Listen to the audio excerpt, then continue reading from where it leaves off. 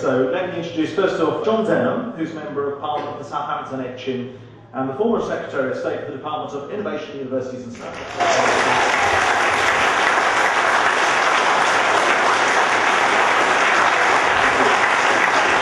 We have a sprinkling of real people alongside the politicians. They hate it when I say that. But Julie Greer, who's head teacher at Sherwood Primary School in Eastleigh. Julie.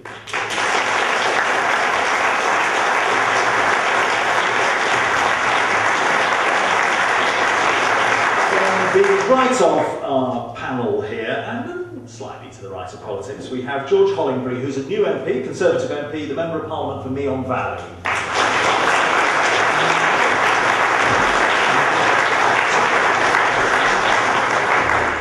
And Right Honourable Chris Huhne, Liberal Democrat, Member of Parliament for Eastleigh, the man with most power in the room, the Secretary of State.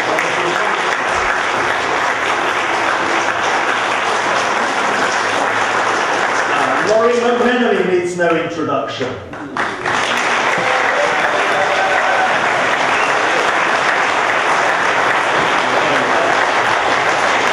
And lastly but not least, Caroline Sennett, who's the former director of Business Southampton and the first female president of Southampton and Fareham Chamber of Commerce, a partner at a law firm. Caroline Sennett.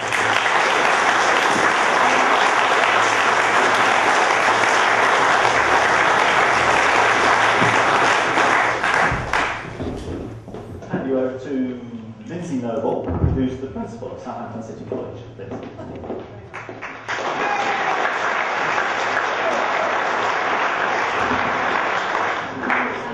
audience up very well, Peter. Excellent.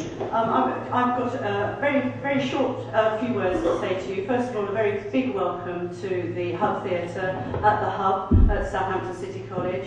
This is a new venue, as I'm sure you're aware.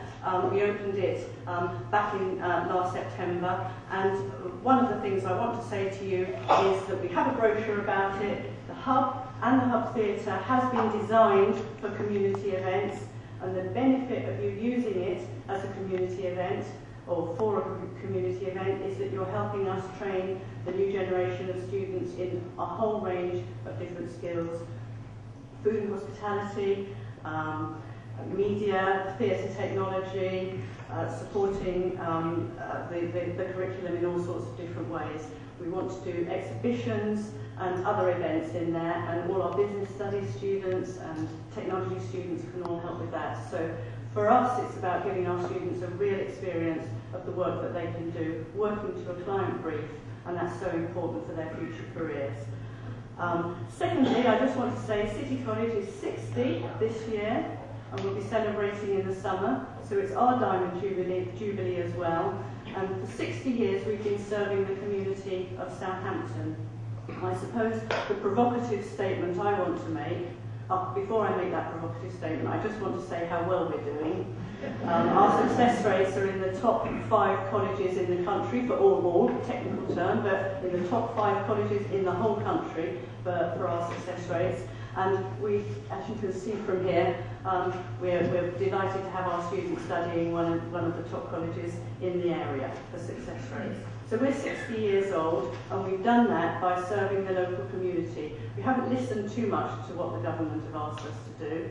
We've done it by making sure that we meet the needs of our local community and do the right thing for them.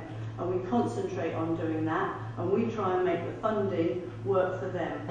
And I think that's all I want to say, but that's part of the starting point, I think, for this event tonight. And you're very, very welcome, and thank you very much for coming.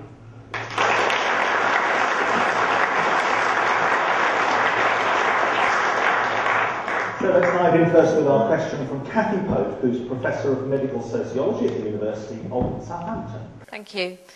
The drastic cuts to local authority budgets will hit deprived areas hardest and make health inequalities even greater. What do the panellists think local and national politicians should do to reduce the health gap between the richest people and the poorest people?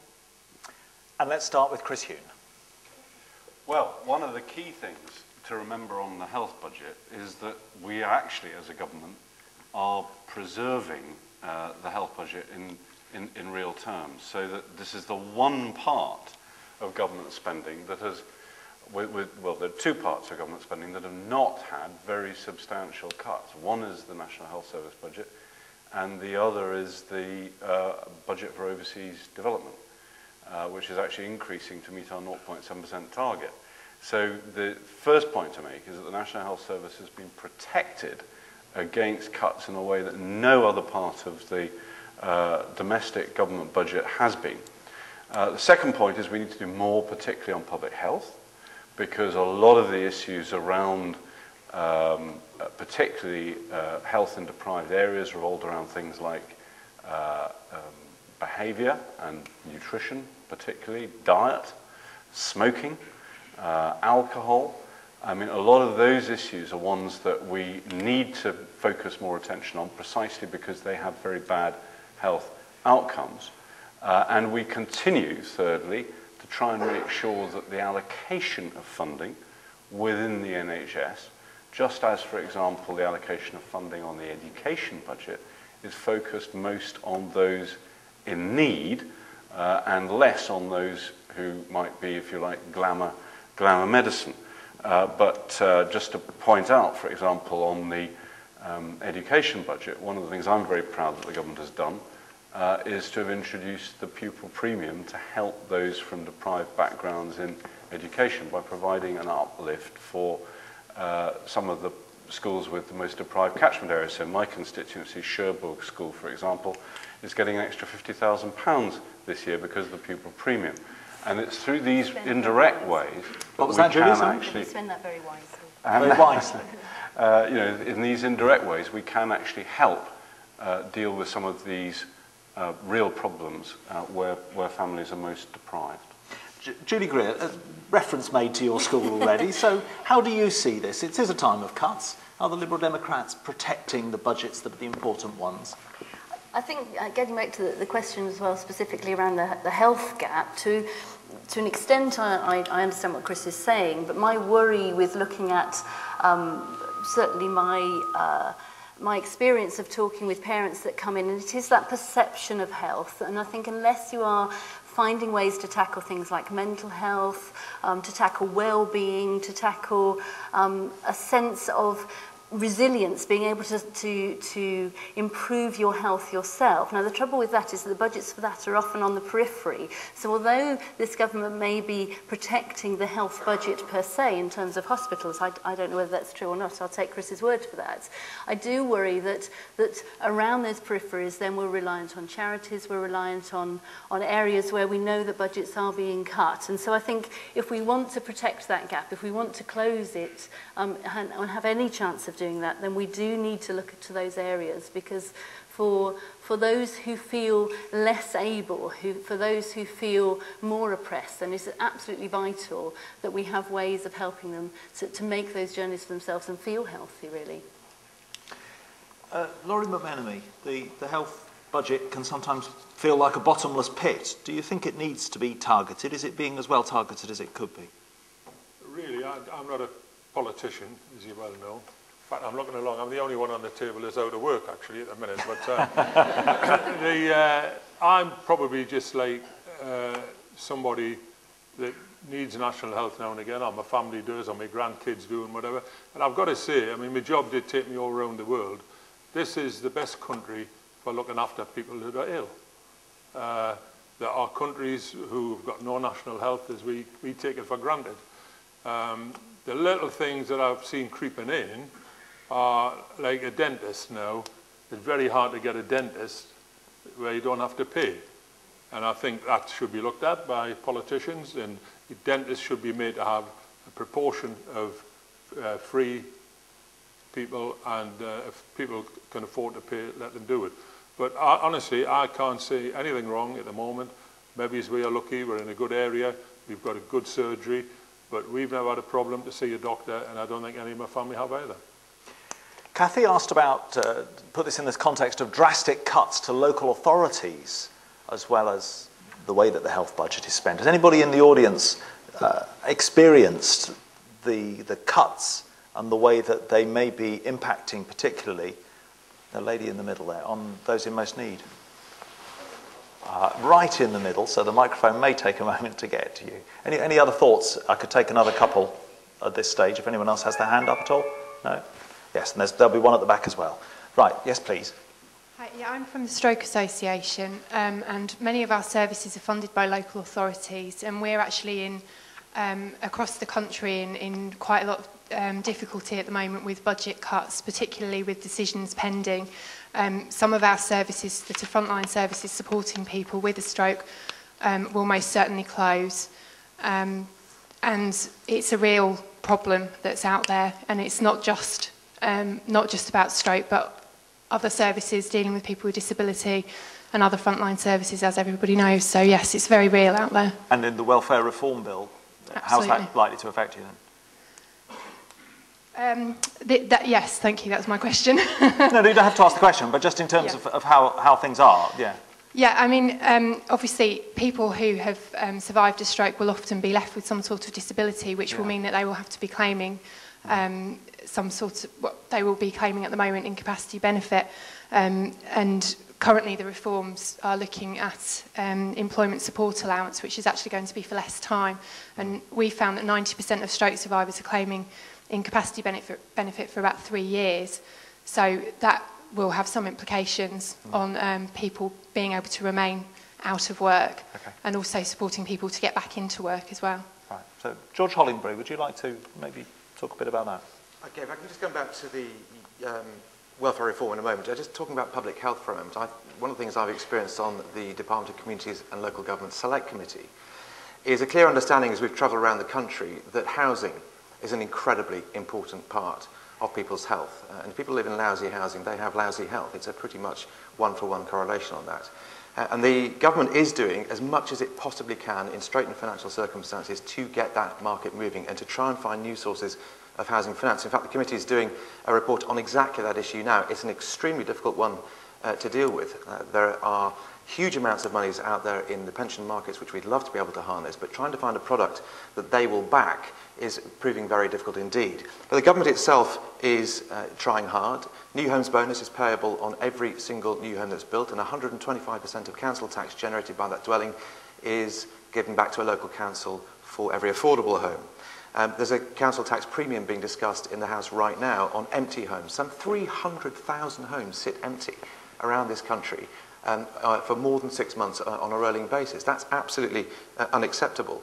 And the new bill that's coming through on local government finance also launches TIFs, tax increment financing. That will allow councils to regenerate areas by looking forward to the business rates which they'll be able to repatriate at a later date. Should regenerate local areas, should allow more housing to come in place, and should allow more social housing. And I do think that a really, really important part of that public health jigsaw is good homes, decent homes for regular people, and I think we must pursue that. On the more particular issue of people who are transitioning from incapacity benefit to ESA, to the Employment and Support Allowance, I think it's important to remember there are two strands of ESA.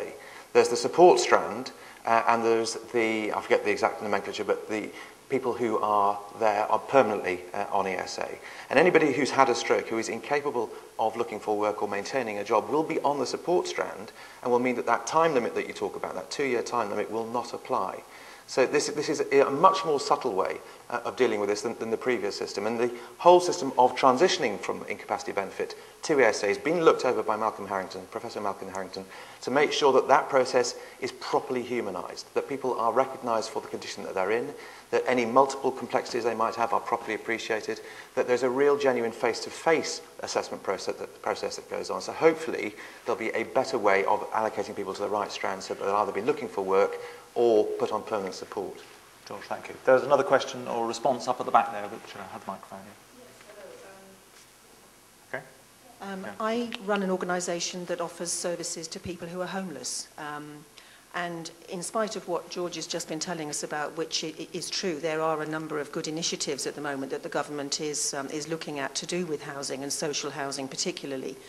The question earlier was about cuts to local authorities, and it's still true as well that most of the local authorities that we work with across the south are taking about a 25-28% cut to their budgets on the sort of supporting people services that organisations like mine run, which means homeless hostels, support to people in day centres and that sort of thing. Now, there's very good evidence to show that people who are homeless, who are being looked after in those kind of services, their health is also improved, and we prevent people needing to access A&E services and a whole range of other health services like mental health. So having our services is actually something that saves costs to the health service, but we are being cut. So I think the original question was spot on. Even though the main health budgets are being protected, there's a whole range of other ways in which cuts to local authority spending is actually going to be affecting the health of the community, and particularly people who are homeless. So Julie's earlier comments about everything that's around the periphery there is absolutely right. Caroline, would you like to add something to this from the business perspective, possibly, and the shortage of money there is? I think possibly more from the ordinary person in the street perspective, if you don't mind. Not being a politician, I don't have all the facts and figures to hand, but in my experience, the National Health Service, whatever the problems are, that if you have an emergency, they're absolutely second to none. If you have a long-term condition, you wait a long time. And I think that's even worse for people who are perhaps not so able to communicate and press their case, etc., etc. So a situation where there needs to be reform in the NHS in the way that the government's trying to bring it through? Yes, I mean, yes, I think so. Right. And the other thing is, it seems to me with all this to save money, it all comes down to educating people in ways as to not smoking, eating the right sort of food, going and having tests to prevent illness, etc., because ultimately that investment will save money in the longer term. But I don't know how you do that, because, you know, there are people who say, I don't like vegetables. How do you make them like them? Well, there was actually there was a study some years ago pointing out that after the end of food rationing, after the Second World War, that nutritional standards actually declined. Because food rationing at least ensured everybody got a bit of what they got an equal amount. What they were. Austerity is good for you. Is that what you're trying to tell us? So we have an uphill task. I'm not suggesting we reintroduce food rationing. Okay. But what I am saying is that you know, the reality is let's try and put a bit of perspective on all this, which is there is going to be inevitably we are having to take a lot of tough decisions, and there's no way around that. And I think the fact that this week, you know, the opposition said that they would not be able to reverse the cuts that we had introduced underlines how the economic realities that we have faced and which we've inherited. Let's bring in John Denham and just see whether he thinks, thank you, Chris, whether there is an alternative.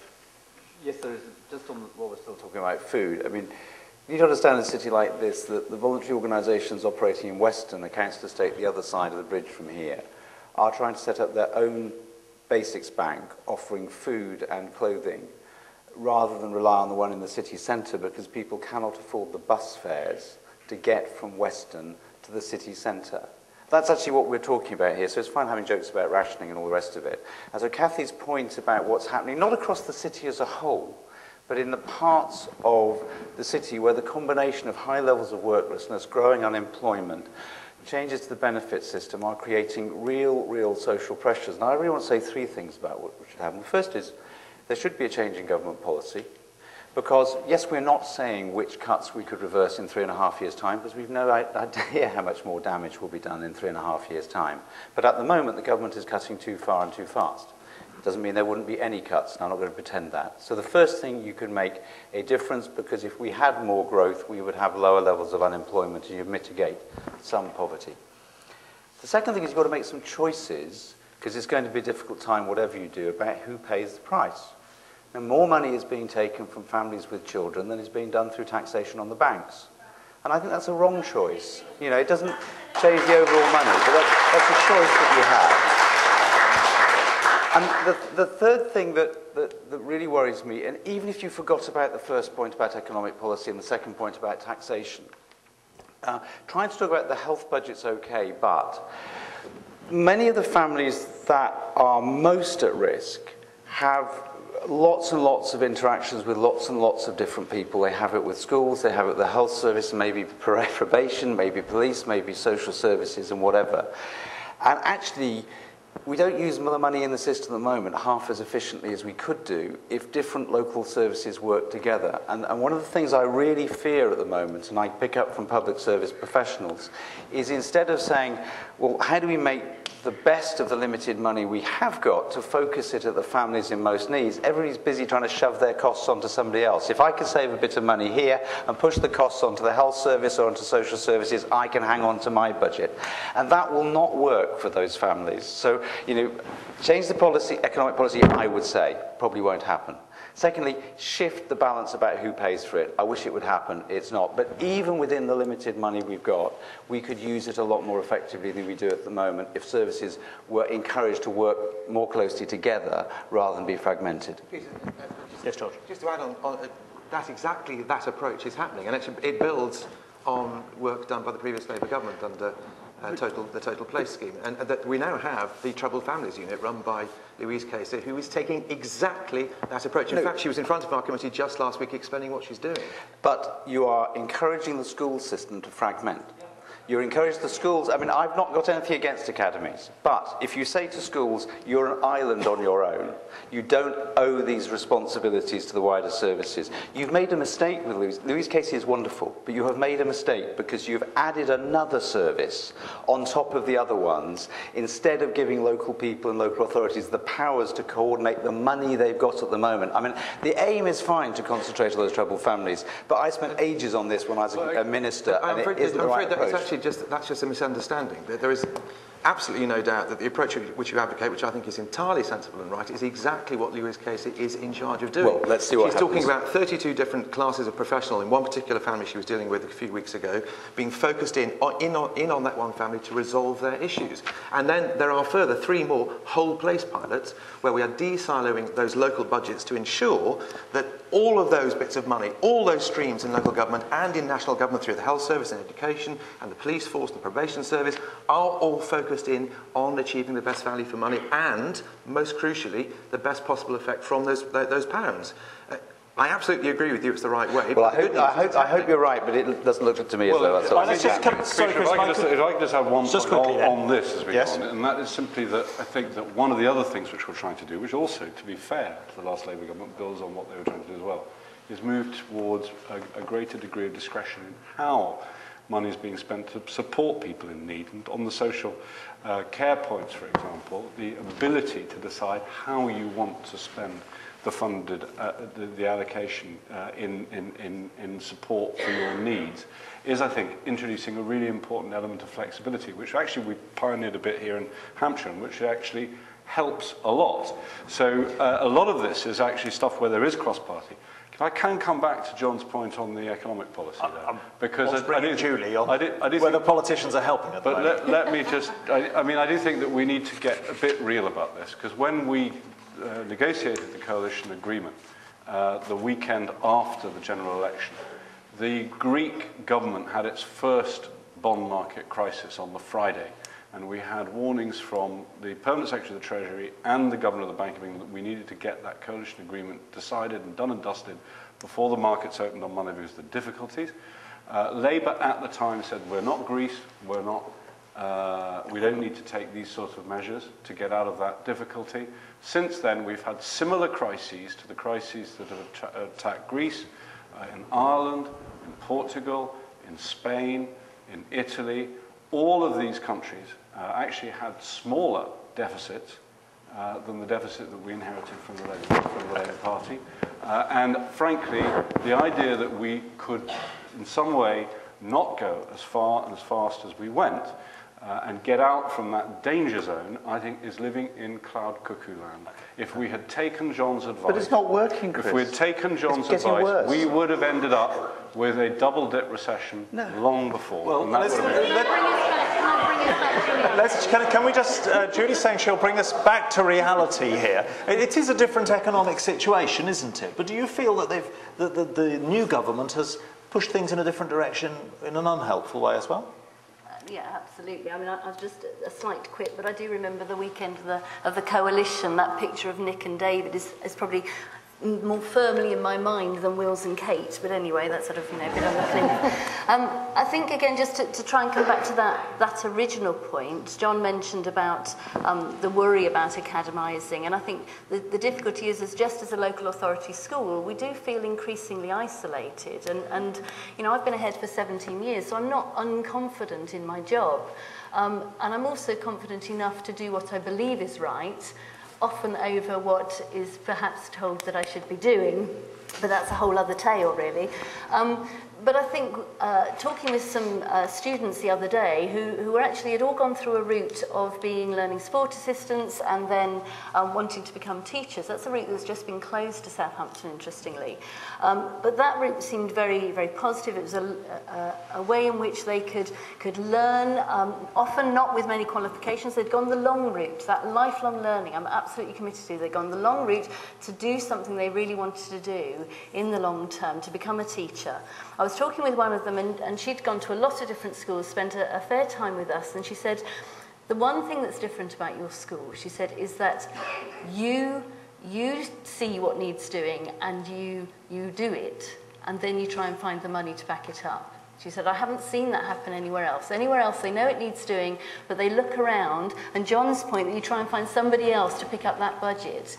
Interesting, a good example would be, and again, it's helping long-term around and health and well-being, helping children to go to our after-school club where parents are in crisis, there may be difficulties. I've got several families where there are terminal illnesses, for example, and actually we provide that after-school club for them for free because it just seems to be the right thing to do. Yes, we have pupil premium, of course that helps, and I would say that helps. My only worry with pupil premium is that down the line, there is that sense in which, well, you're being given pupil premium, you've got 30% free school meals, you've got 40% of your children have special needs of one kind or the other, but actually, because we've given you this, how much did you say it was? I'm not sure how much it is. 50,000. Was it 50,000? Because you've got this 50,000, because we've got this 50,000, did you get it all? Are you sure? Somewhere here. In a $1.5 million budget, bear in mind, so because you've got this money, then actually all of these children with all these disadvantages have to do exactly the same, come out at 11, having done exactly the same as anybody else, all those people with all the advantages, all the care and the love and the support and the homework helping and all of those things, they've got to do the same. And I think it's just about, yes, this pupil premium is great. It helps us to do all those other things around the periphery that I was talking about. But we do need to see learning as a lifelong journey because it doesn't all happen at 11. Sometimes it takes longer. We just need to make sure there are advocates there for those children and young people to help them succeed in the long run. Okay. Can I just make I think we've been through the economy, through health to education. If we could just go back to Cathy Pope and say, what did you think of those answers? And get her the microphone, and then we'll move on to another slightly different subject.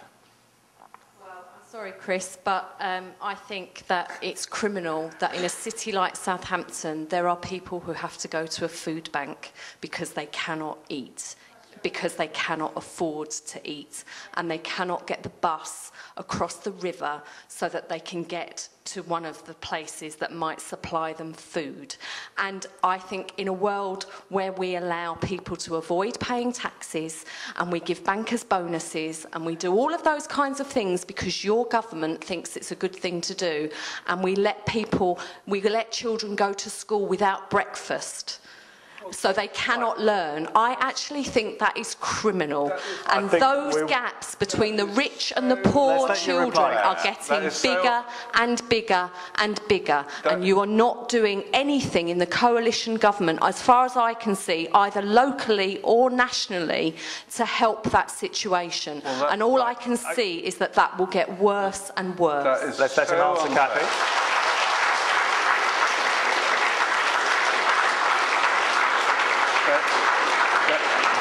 That is so unfair. Remember, we're actually raising more money from the banks than the last government did through the bankers' levy. No, it may not be enough, and obviously we're looking further at what we can do on that, and we're particularly looking at the issue of high pay, and that's what Vince Cable is currently working on. But let's be realistic. We are raising more money from the banks.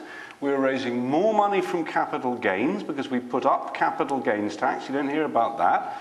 We are not proceeding with any ideas of cutting inheritance tax because, like David Lloyd George, I happen to think the most convenient time to tax rich people is when they're dead. So please give the government credit for what it is actually doing to try and be the first government ever to produce in the budget documents an analysis, the first government ever to produce in the budget documents an analysis of which income groups are actually going to be affected by our tax and spending measures. No government has ever done that, not a Labour government, and you can read exactly what the impact is. No government has ever been so concerned to be transparent and open about how we're dealing with these problems and to try and deal with them fairly. Now, I entirely agree, these are rough circumstances, and it is always the case when you go through rough economic times like the ones that we're going through, that those who are most vulnerable often do get hurt the most. But we are trying very hard to concentrate help on where it's needed and to make sure that those with the broadest shoulders bear the greatest burdens. Okay, thank you very much. Let's take a different question from Jordan Turner. If you could put your hand up so the microphone can get to you. Jordan Turner, who has... Is he here? At the back? Good, good. We've talked a bit about spending cuts, but this takes us in a slightly different direction. Jordan. My question is that with so many of the spending cuts adversely affecting young people, such as cuts to jobs, tuition fees and EMA funding, would you agree that lowering the voting age would protect these young people and stop them from being such an easy target? So it's about involving young people more. It's their future. Lawrie McMenemy, I know, does a lot of work with older people, but what do you think about giving younger people more of a say? Are you referring to my football team when you said older? A bit of both. I mean, I've got into the older region because of age concern. I think that's what you're getting at there. But younger people, I think, now and again, I mean, I've listened and it's all a bit political for me and on about people who go to school without any breakfast. I mean, I'd have a look at the parents first and say, look, why are they going without breakfast? Is it because you're wasting money on beer and fags or whatever? You know, it's not always politicians' fault that happens. But then you'll get youngsters who, even if they have got a bad background, who shine. And I saw that in sport, in football. You could get a load of lads lined up the same age, the same sort of ability, and then when you really put them under pressure or question them, certain lads will shine. And it's got nothing to do with how rich they are or what the background is. It's an inner built thing. Now, you can't afford really to go right through all what teenagers, 16-year-olds or whatever you think the voting age should be, to pick them out. So I think the safe way is to have one age across the lot and hope that by then they've all got enough common sense to know what they're doing. I mean, when I was 18, I didn't have any option. I had to go into the army, or the Navy, or the Air Force, but because I was 6 foot odd, I was put in I got a letter from the Queen. I was quite impressed. She said, "Would you mind popping down to London?" she said, and getting a red hat on, a red thing on, and a black hat, and guard me outside Buckingham Palace. I thought, thank you very much. In other words, it was national service and I didn't have any option. So I was clever enough then to fight for my country. So at 18, I think anybody should be given the opportunity to have a vote. Any younger, no. I think 18 is not a bad age. And that applies right across everything I've been involved with. Caroline. I don't think lowering the voting age is going to solve any problems. I think people are probably not, forgive me saying it, quite mature enough then. I think what has to happen is to have a way so that there don't have to be so many cuts, which means stimulating the economy. I mean, the two things, sorry, I'm going to rant now. Please do. The two things I think really need tackling are still the question of the banks. Borrowing, banks are not lending money, whatever anybody says. If you are in business, I'm a partner in a small business, and it's trying to borrow money is incredibly difficult. If you can, most people are turned down. There is a box-ticking system nowadays. There is no looking at an individual business, the history of it. I've heard tales of banks who have dealt with companies who are perfectly solvent for years and won't lend them some small amount, relatively small amount of £30,000 for a project. If they are prepared to do it, it takes so long. It can take months for a deal from when it's agreed to the paperwork to the money. Entrepreneurs can lose opportunities in that time. It's absolutely hopeless, frankly. And all the figures can be fixed, so the idea that a bank might say, oh, well, they approve 4 out of 5 applications. They probably do, but that's only because only those get past a certain stage in the first place. A lot are rejected before. So I feel very, very strongly about that. I think everything now is far too bureaucratic. Everything now is ticking a box. No looking at individuals, no looking at anything like that. Something's got to be done about it, and you've got to give people a chance. We don't want to go back to the reckless lending of before, but there is a halfway measure. The other thing that has got to happen is employment law. In a business, it is so difficult. You can have the most dreadful employee, but trying to get rid of them is a very long process, and there's always the threat you're going to be in a tribunal. If you're in a tribunal, it's not worth the time, the effort, you end up paying somebody off.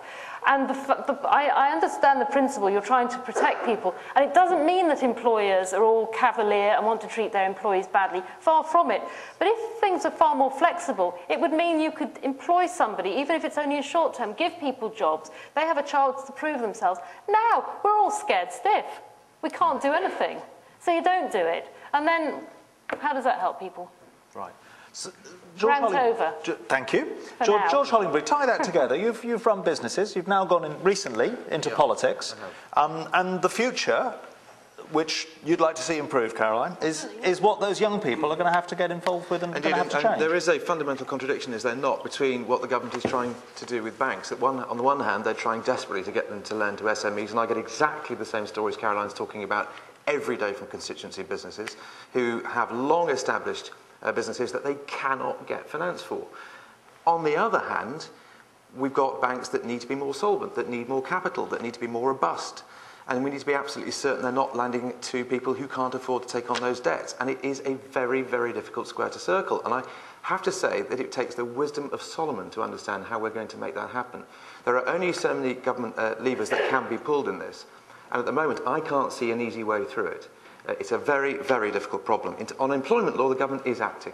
There are some actions coming through that are going to make it less onerous on businesses from the employment point of view. Now, that isn't to say that we ought to be reducing the rights of people to take employers to court if they have clearly been flagrantly wrong. That would be quite inappropriate and quite improper. But it is, at the moment, too easy, and I've had plenty of experience with this directly, I have to say in my own businesses, it is too easy for employees to recognise how much it costs for companies to take action against them or to take on lawyers to advise them and to pitch their claims at a level that make it nearly impossible for the company to do anything other than pay a fee over. And I have to say that is just wrong. There are lots of other regulations in business that need dealing with. Health and safety needs reducing. It is entirely right and proper that we have more health and safety than we used to. There's no question about that. There are plenty of dangerous professions out there that are now better regulated than they were before. But there is now an all-pervading attitude in all levels of government and in lots and lots of businesses that lots of things should not be done purely because health and safety is too difficult to deal with. And that is another area where I really think we ought to be making a real difference, and indeed the government intends to do so.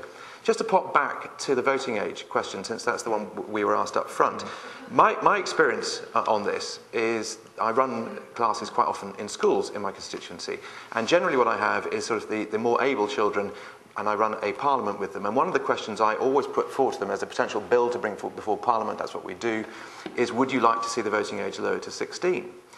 And I am dealing generally with kids who are going to be the ones who would be more likely to vote between 16 and 18.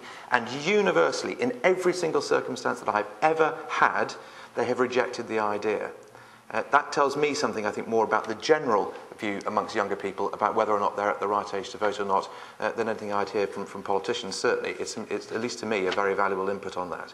Children, kids, young people are actually ultimately much more interested in politics across the board, in life as it generally is. Not just about EMA, not just about tuition fees, not just about the prospect for jobs, though all of those things are incredibly important to them. They are intelligent people like the rest of us. They have opinions on the NHS, on defence and so on and so forth. And I think, ultimately, you have to make a judgment about what age you believe somebody has reached maturity. And I think, like Lawrie, that 18 is as good as any age. Let's have a quick vote. How many people in the audience think that 16 would be a good age to start voting? And how many think that's absolutely wrong, leave it as it is? There's a substantial number like to see it lowered, but probably slightly more against, I'd say. Given the age of the audience, Peter, I think you should ask whether people think we should raise the voting age to 21 or even 35, which of course it used to be for women. Is that a firm proposal, Secretary of State? No, that's just one. Chris, would you like? What do you think on the voting age? Well, is it important? I do think that there is an argument that, you know, if people are old enough to work and old enough to, which actually very soon they're not going to be at the age of 16, but at the moment they can pay taxes, then taxation without representation is an old cry from the American colonialists. So I think that it would make sense, and that our party, the Liberal Democrats, is actually in favour of reducing the voting age to 16, although the coalition agreement doesn't specify anything on this, and there won't be any plans under this government.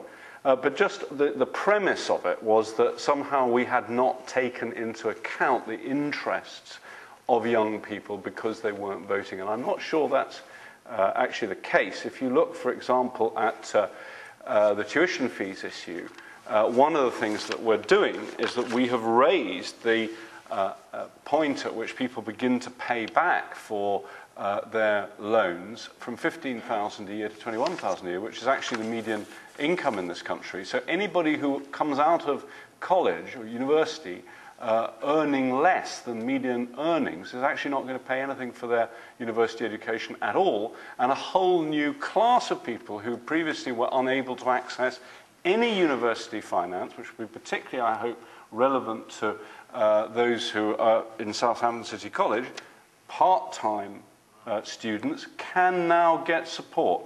And part-time students never had support before. And I'm very proud of those two changes. Take, for example, what was said about the EMA. The reality on EMA is that we are raising, in line with what the last Labour government proposed, the school leaving age to 18 anyway. So the question was, the EMA was going to go when that happened. The question was whether we bring it forward by a short amount of time in order to save some money. And I'm afraid saving money is absolutely inevitable in the circumstances we're in. How do we make a very tight budget go as far as we can and direct it as much as possible to those who need it? So I don't accept the premise, but I do accept that actually votes at 16 make sense. Yeah, Chris, it's quite convenient for Liberal Democrats, isn't it, that you won't be proceeding with lowering the voting age, given the reaction to what happened with tuition fees? No. Most young people... As I say, I don't accept the premise. The reality is that I don't think we did... But it's not popular. I do not think... You haven't won people round, have you? I do not think we did a very good job as a government in explaining the policy that we have introduced. But what we've actually done is substantially fairer than the scheme which we inherited from the last Labour government. It's fairer because it's fairer. It's not rubbish. Just look at what happened. You don't pay back unless you earn more than £21,000. At the moment, under the old Labour scheme, you pay back as soon as you earn £15,000. You actually pay the more you earn. £5,000 instead of 21. I mean, well, it's be a bit different. Well, obviously, if somebody goes through medical school and earns £100,000 on average as a GP, it seems to me it is fair that they should pay more than people who go out of university or college and pay less than 21. Let's just have... we'll come to you in a second, John. Caroline. From the point of view, though, of people nowadays, I mean, my eldest son, who's a sort of very cautious lad, and I've always sort of taught people you've got to save money and you've got to economise, and if you can't afford to buy it, you don't buy it. He's worried to death about the fact that he's going to have this loan when he goes to university in October. But Chris is saying he shouldn't be worried. But you should be worried because you don't. Why should you have to go out and the country's in the mess because people have been able to borrow money, have credit all over the time, have debts, and How does this help? I just think that it's... I would love to be starting from somewhere else. Right. But we are starting from where we're starting, where we have a real problem with finance. I wish we could have completely free education. As a good Liberal, absolutely on principle, I really do believe that everybody should have access to free education. All right? Okay. But the reality is, in the short run, we have a serious problem which we have to address. John Denham. Firstly, you got it wrong in the coalition agreement, because even the IMF today, like the ratings agency last week, are saying that there's so much austerity across countries like this one that is what is stopping the world economy growing. So you've actually made that wrong decision. You damaged the economy. The IMF actually told us we should continue doing what we were doing, John, so be careful. It was a bad mistake to just take out all of the public funding of virtually every university course that's not science or medicine, because we've had a system of partnership, and I don't think there's anything wrong having one child third year at university, one having recently graduated, of saying that students who do benefit personally make a contribution towards it, but you have switched that massively over to individuals. You gave no thought to students on EMA, including those in this college here, who lost their EMA in the middle of their courses. Because there was no, because when we talk about too far too fast, part of too far too fast is taking decisions that take no account of what's going to happen to the individuals involved. So I actually think the government, let me give you another example. We had a thing in government called the Future Jobs Fund, which meant that a young person who was out of work for 6 months got 6 months' work. It wasn't perfect, it didn't guarantee them a job at the end of the 6 months, but it stopped that cycle of long-term youth unemployment and actually meant that many got into work because they could go to an employer with a CV saying, I've done a job, I've held it down for 6 months. That was scrapped within a month of the new government coming in. The youth contract, which replaces it, doesn't start till April. Now, to have 18 months of no targeted provision for young people was wrong, because we've now seen a doubling of the number of young people not out of work, but out of work for more than 6 months. Now, I think a government that have been really focused on young people, even if you say, because I've never tried to pretend I was responsible for this policy, we would have made no cuts in higher education. Love to do so at a UCU audience, but I'm not going to say that there wouldn't have been cuts under a Labour government. It could have been done in a way that took more care about what was going to happen to young people's lives. Now, having said that, let's come back to the question. Look, I'm going to be actually with George and Lawrie on this one, although I have a horrible feeling it's my own party's policy to have votes at 16. But I think that I'm nothing against it, but you've got to really persuade me you would get a significant turnout of voters at 16 and 17. And whenever the real studies have been done, the evidence has been that you engage 15–20% of young people enthusiastically at that age. We already have the worst turnout levels at between 18 and 21.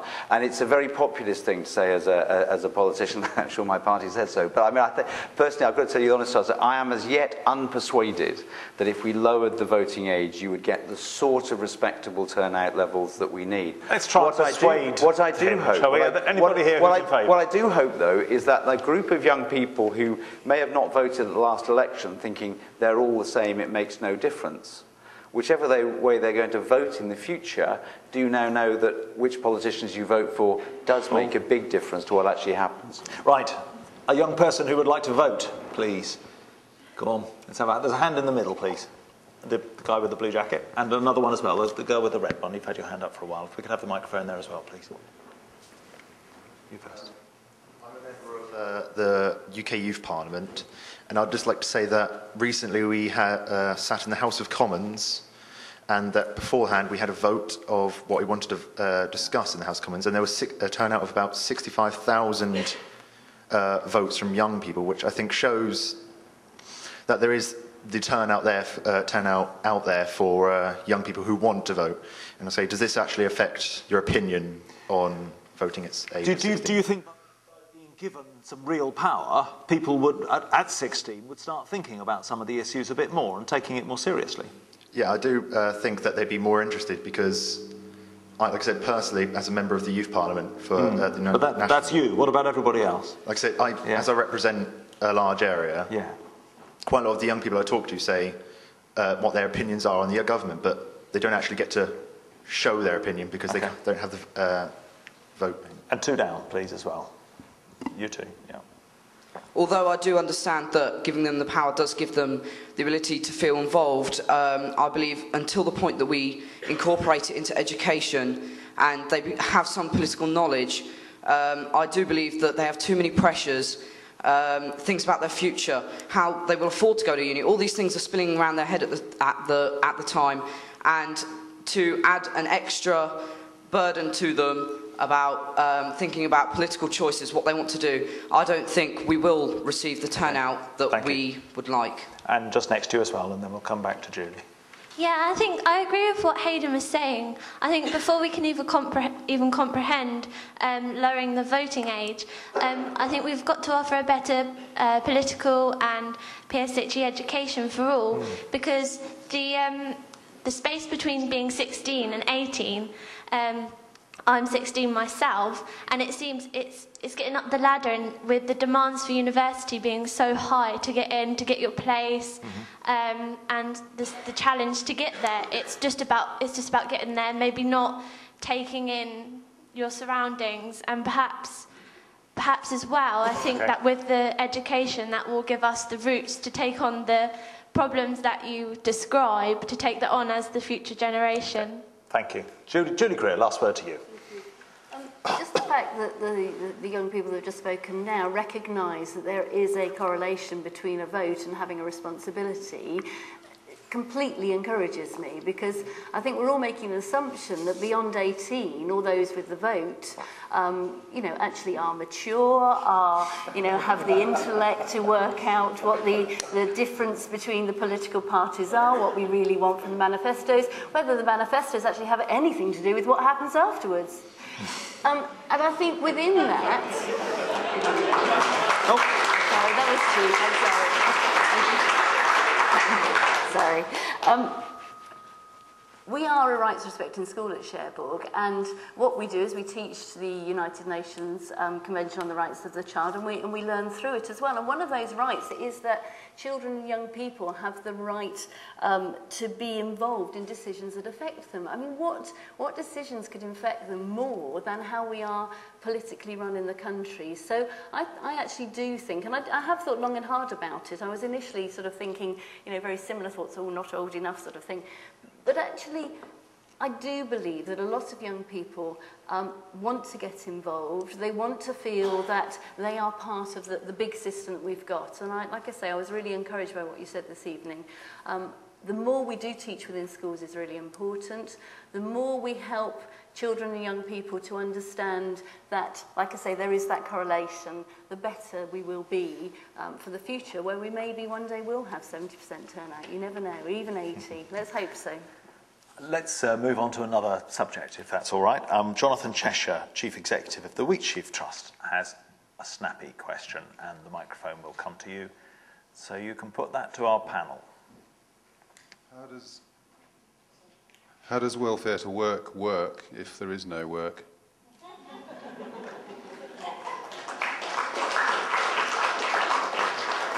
Let's start with John Denham this time. There are two parts to the question, I think. Firstly, I don't know, Peter, I won't try your patience and go back over economic policy, but I think that things could be done differently that would produce more jobs in our economy.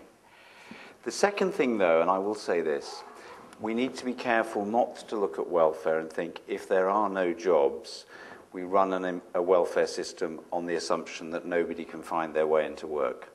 I think it is actually very important that the starting and ending point of the welfare system, for those of working age and for those who are capable of work, is always about making attempts to keep people in touch with the labour market, make sure that people have got skills, have constantly got the support, the advice, the encouragement to keep the aspiration for work alive. I think that's absolutely essential, because there is nothing more corrosive than the sense that there's no chance of working, no expectation of work, no aspiration to work. So, and I think the way we do our welfare system has changed a lot in that direction. The second thing is a welfare system is not only for unemployment long term, it's for people who have misfortunes and lose their jobs. And one of the things that I regret over changes that have happened over a 20, 30-year period of time is the idea of the welfare system as a contributory system, something where you were rewarded for what you put in and saw something perhaps extra because in the old language you had paid your stamps, you had paid in, has largely been lost for our welfare system at the moment. It is almost, not entirely, but almost entirely means tested on your immediate needs. Now, I think, therefore, we've got two challenges for the future. Three challenges. One is to get the economic policy right so you maximise the number of jobs, and they are there.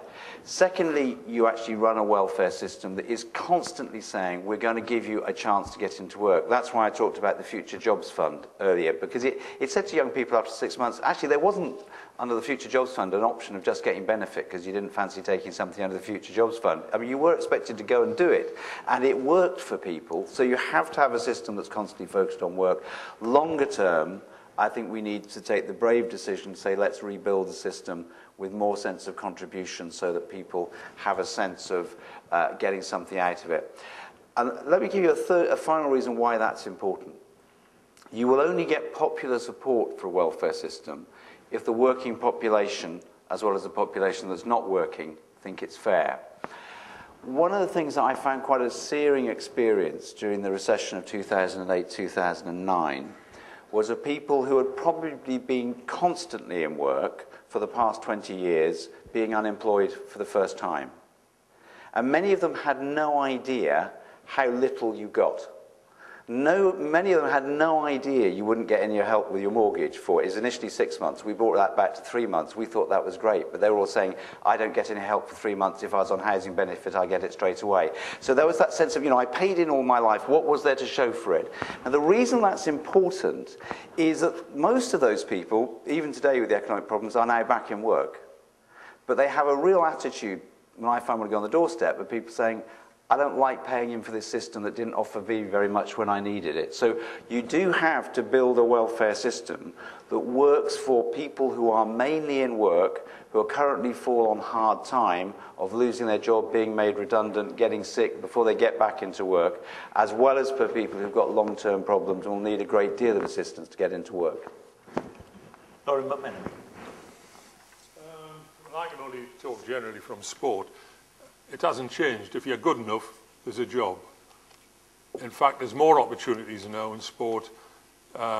In football, for instance, I could never sign a boy until he was 14-year-old on a schoolboy form. Now I read where they can join up with clubs' academies at 8-year-old. I don't agree with it, but that's what's happening. Why I don't agree with it is because between 8-year-old and 16, they're going to change physically, mentally, and at some stage, somebody's going to have to tell them, sorry, you're not good enough. And they'll go back to school with their tail between their legs, and the other lads will probably turn them off football for life after that. But there is big opportunities. I mean, I get involved a bit with Solent University. The sports courses there are getting bigger and wider, more and more pupils coming in.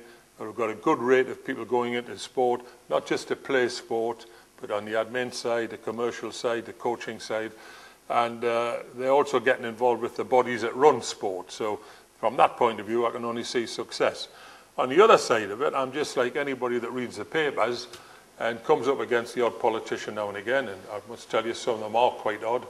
And, and I would say on behalf of a lot of people, when you read about the foreign people coming in and taking jobs, now, that gentleman's probably talking about a higher level of job than the ones that we read about, like labouring jobs and jobs on the farm and whatever, and employers say, oh, we'll have him because he'll take less money. What are we doing as a government, or politicians in general, to stop all this sort of thing happening, where people come in and take jobs that would normally have been given to our people? When you say take jobs... Well, the jobs are there. Two people go for it. The employer will take the foreign fella who's come in illegally sometimes, I suppose, from what I read, and he'll take less money. So he appoints him. And to be fair, they must work hard, otherwise they wouldn't keep the job. I was going to say, people coming from abroad are doing the jobs. Less money, but should we not be a bit more selfish and look after our people? Look after us first, or is the opposite argument that our people are spoilt and they don't want to work as hard. They don't want to do the manual jobs. I don't know. I would ask that gentleman there. I don't know whether you found it as an employer or as someone yourself who needs work and can't get it now that used to. But there's definitely been a change the area I came from, the northeast, I came from Gateshead, a small Caribbean type town up in the northeast. And you know, when I was a young lad, everybody up there was a Geordie.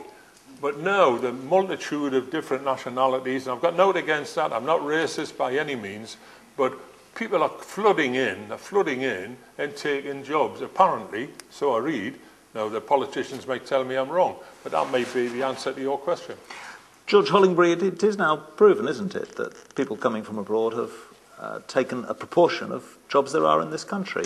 Indeed it is, and I think I can only re-emphasise one thing, which is that an employer has a choice at any one stage, and for some reason in this country, employers are choosing, particularly for manual jobs, particularly for mechanical jobs, they're choosing to employ the person who presents themselves with, well, unsurprisingly, with more enthusiasm and more hard work. Now, in some cases that's the British person who presents himself, and in some cases it isn't.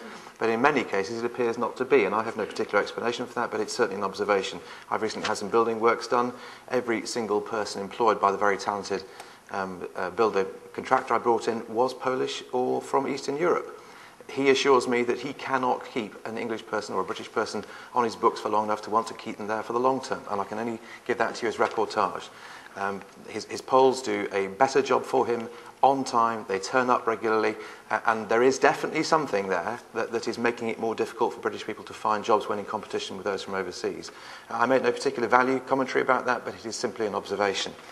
Can I just say one thing about the employment generally? The question was, how can you have welfare to work when there isn't necessarily any work? And clearly the economy plays a large part in that. But I have to say, for the first time in sitting on a panel of this sort, I have absolutely nothing to say other than what our Labour representative John Denham just said. It was entirely sensible, entirely right, and I couldn't disagree with a word of it. The work programme is in place, hopefully perhaps a little late, replacing what was there before, but there is a very, very clear route towards work. Yes, there has to be the job there at the end of it, but as he describes, there's a journey that everyone needs to undertake and to be kept on if they can't get there. There's nothing more dispiriting than being sitting there doing absolutely nothing, and I'm absolutely convinced that there are remarkably few people in this country who actually want to sit on benefits. I've certainly met very, very few of them. I hear about a great many of them, but I meet very, very few of them. Most people I know want a job, but sometimes they're not there and they've got to be kept on that journey. There's also something about the quality of the job at the end.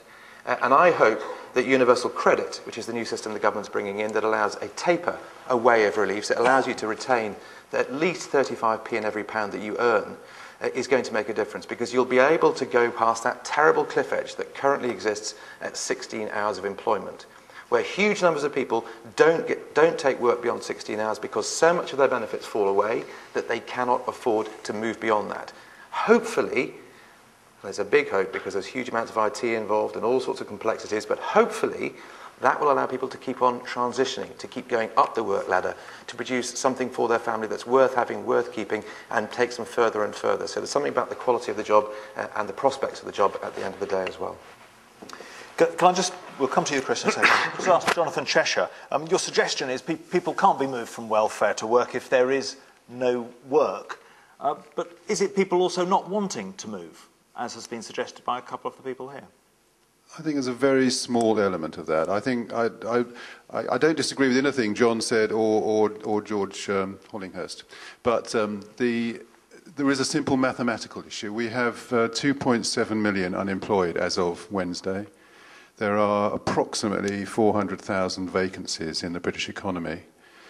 So unless George Osborne's going to produce 2.3 million jobs in the next 3 years, there are going to be a very large number of people who are going to be out of work for quite a long time. The work programme will cater for about 7% of the claimants. It's a very small programme. There's been a lot of noise about it, and actually I've got no particular objection to the work programme. It's a very intelligent response to the 2008 labour market. Unfortunately, we're in 2012 now. And so I think, in a sense, I'm agreeing with John.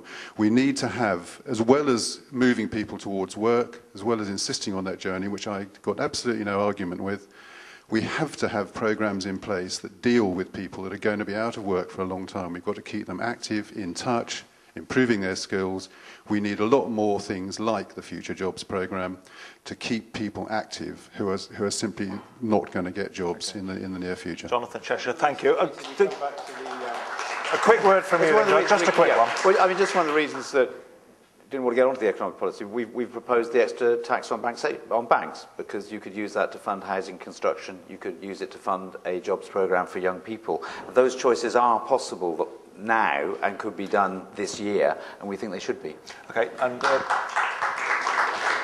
Chris Huhne has got a fearsome-looking book of numbers with HM Treasury on, so as a former economist, I'm worried. I was trying to look up the figures. Let me make a couple of points first. I mean, I entirely agree with the general point that unemployment is the scar on the current economic situation, which we have to address the most urgently, because we know from past experience that the longer people are out of work, the more difficult it is for them to find work in the future. That's partly because employers tend to fight shy, and it's partly because they lose the habits of work. So I think it's absolutely crucial that we get young people who've been out of work for any length of time into the labour market. That's why the youth contract is there. It is a different scheme to the one that John had with the Future Jobs Fund, because it's more private sector oriented, and it's meant to ensure that people actually, hopefully, have jobs all the way through. But it's not the only thing we're doing on young people. One of the things we did from the very beginning was to dramatically increase the number of apprenticeships, because learning a skill in this sort of economic environment is absolutely crucial. And the increase in the number of apprenticeships is actually 163,000 between the 2010-11 academic year and the 2019. Because only 9,000 of them were for 16 and 18-year-olds. The biggest increase was in apprenticeships for older people in the workforce, which is great, but it had no effect on young people. Well, it's obviously, look, there's an overall 58% increase in apprenticeships. We want to see that going on, and that is very crucial. But having said that, let me make a few more positive points, because I know it's appalling, the economic situation, and it's appalling, the unemployment situation. But I do think that there are some things we need to bear in mind which are more positive. First of all, in my area, in the area of low carbon goods and services, this sector is no longer a cottage industry. It's now employing 1 million people, and it is growing very rapidly, and it has continued to grow all the way through the recession, more than 4% a year.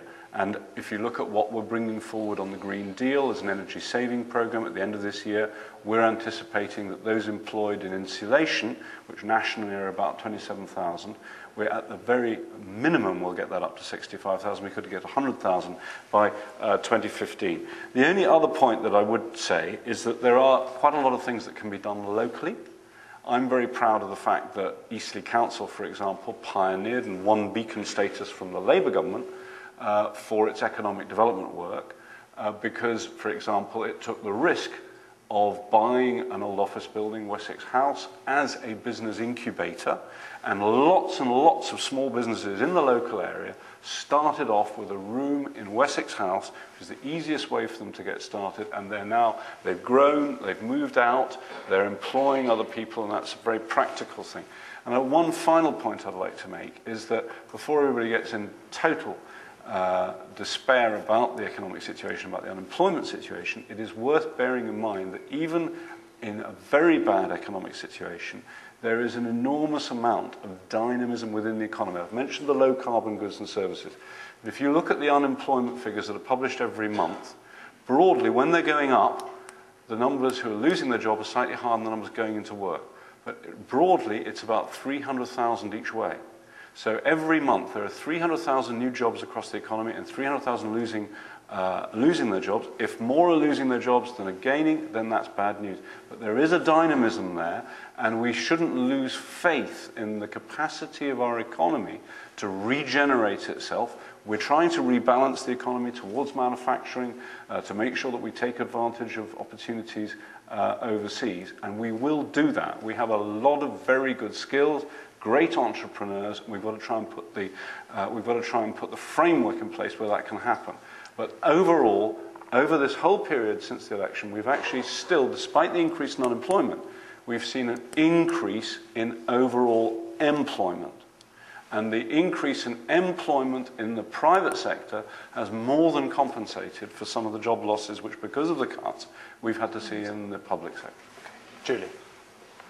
The point I wanted to make, and may well be relevant on the back of what Chris has just said, and certainly it may in itself be prejudicial in terms of your builder, but my worry is about is that the conditions of employment must not become a casualty of the difficulties that we face, really, with unemployment and with trying to find people work. Because, you know, my premise would be that your builder can employ people who don't actually mind having a job for a week, for a day, not knowing whether in that morning they're going to have a job or not. I'm aware of certainly two people within the school community, and there may be many more, it's just that I'm aware of their stories because they've made them public, who have lost 5 jobs since September. Now that's quite, I mean, on the one hand that's really impressive they've had 5 jobs, but they've lost 5 jobs. Now they actually do mind that they keep losing jobs, but they get back up and they get back out there and they get into another job.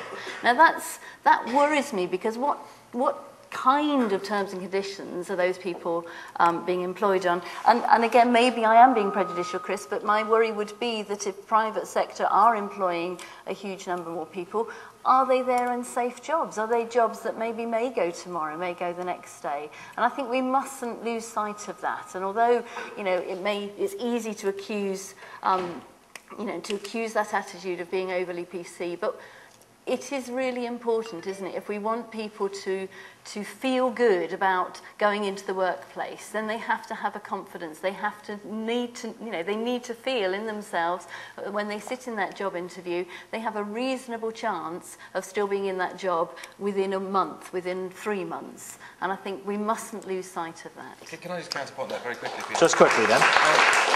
And then we'll finish with Caroline. Just coming to that particular example, Polish Pete and Big Ben, who are the 2 Polish guys working for Steve Adams, the guy I'm talking about, have been with him for 8 years, have moved their families across from Poland. I do think we need to be really careful. We need not to sit here in denial and pretend to ourselves that there isn't a problem here, because there is. And Lawrie articulates it. Now, not everyone in this audience may be entirely comfortable with how he's articulating it, but it's an observation that I think has real weight. Given a choice, a lot of our employers are not taking British people. When they're presented with 2 people, they will very often go for the Eastern European. And I think we need to begin to ask ourselves why. Okay. Does that apply to football clubs as well? It certainly does. Can I make one point on this issue of foreign migrants? And that is simply that we should bear in mind 2 things overall. First of all, there is no historical relationship between increases in people coming into the labour market for whatever reason, whether they're immigration or whether, for example, it was the enormous demobilisation after the Second World War of people coming out of the armed services. You can have enormous increases in the labour force that don't lead to increases in unemployment, because this isn't a fixed pool. This is a very dynamic economy. It can expand. Second thing that's worth bearing in mind, particularly when we start talking about our Polish friends, is that more British people work in other member states of the European Union than people from other member states of the European Union work here. So if anybody is inclined, and you hear this occasionally from people like UKIP, to say we're going to pull the drawbridge up and say Poles go home, well actually we'll have more Brits coming back, because you can bet your bottom dollar that if we chuck out other members of the European Union, the same thing will happen in reverse. And I think a lot of people I know, from constituents and others, who actually have positively relished going to other member states of the European Union, working for a period, not necessarily, and it's not all Auf Wiedersehen pet, but I mean the reality is we take those opportunities, and more of us take those opportunities than they do. The last word then to Caroline, please. Yeah, 2 things. One is that last year we needed a secretary in our business, and we actually employed somebody who just graduated from Southampton University with a 2-1 in law.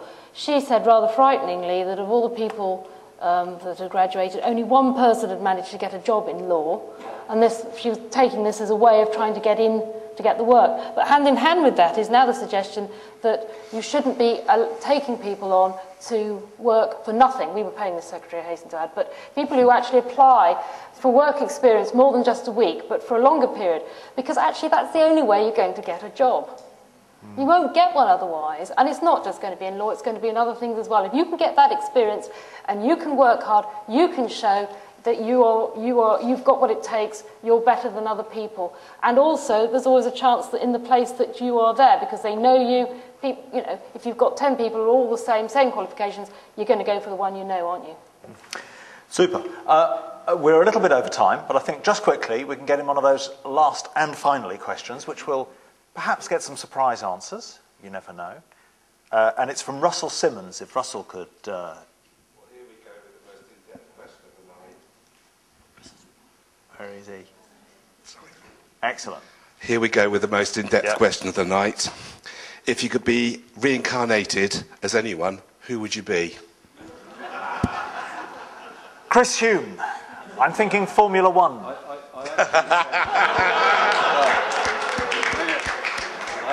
I actually said, since everything I seem to do at the moment involves lawyers in one form or another, I think I'd have to come back as a lawyer, because it seems to me whatever you do, the lawyers come out on top. Is that a prediction? Absolutely untrue. I've never heard such nonsense in my life. Caroline, so if you were reincarnated... Well, I think I'm going to come back as an MP, because they clearly...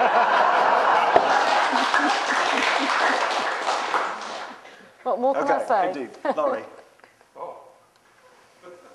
you want a second to think about it? I'm sure John's worked it out already. No, I think I'd come back as my Uncle Wilfie.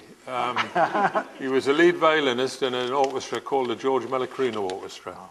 He used to go on cruise liners from Southampton docks, and he always missed the boat back because he got off with some lady on the boat going home. And it was usually a millionaire, he had the best life of all, and he lived till he was 97, and he looked like Errol Flynn. So, yeah, he was the first one that came to mind, actually. Yes. Thank you. John Denham. I think I'd just anybody who was good enough to play cricket for England. Because I would have loved to have played cricket at that sort of level. So anybody who was good enough, even just because he had one game and a one-day international, that would do for me.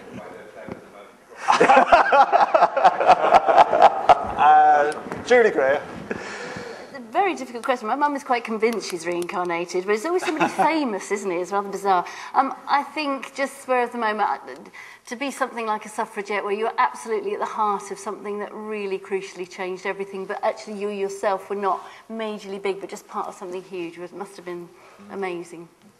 And George Hollingburry. I have a very good friend in Florida my wife's from Florida, so we go out there quite often. He's called Bob Branham. He runs a boat out there and goes fishing from it. He's done that for about 45 years, taking clients out. He's the happiest man I know. He's simply, gently happy. He's not wealthy, he's not rich, he's not ambitious. He's just happy, and I'd like to be him.